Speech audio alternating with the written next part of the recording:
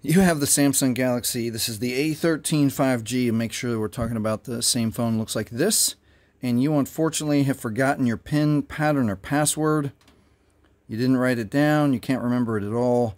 And so you're going to have to reset the phone. You already know that.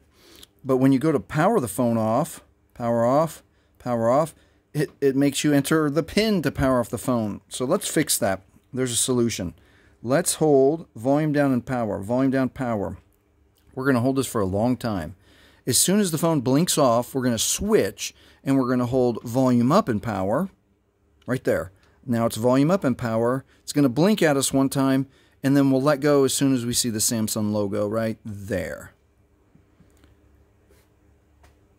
Now we're going to wait just a few more seconds. We're waiting for the Android recovery menu to show up. And there we are. With volume keys, we're going to scroll down to wipe data factory reset. And let's pause right there if you need to read that. If your phone is reset, you may need to enter the Google account information, email address, and password associated with this phone to be able to use it again.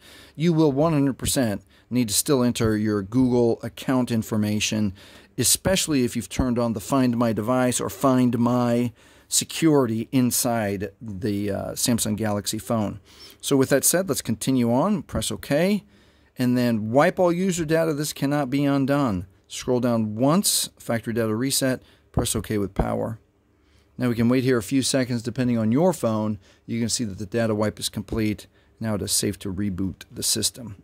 And that is how you factory reset your Samsung Galaxy A13 5G if you've forgotten your PIN, pattern, or password. If this has helped you, please like, please subscribe, and thank you for watching.